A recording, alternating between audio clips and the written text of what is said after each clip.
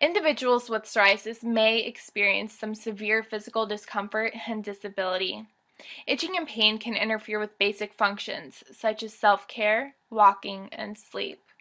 Plaques on hands and feet prevent individuals from working at certain occupations, playing some sports, and caring for family members.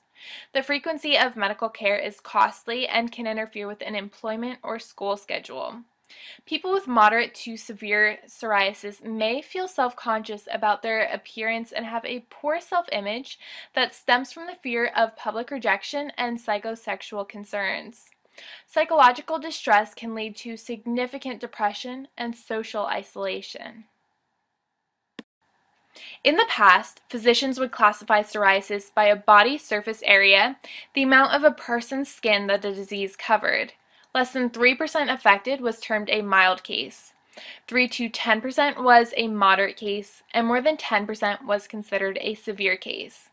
Instead of identifying the severity of psoriasis solely by its extent, doctors are now urged to consider other factors such as its location and a specific type of psoriasis, the level of treatment required, and the impact of the disease on a patient's quality of life.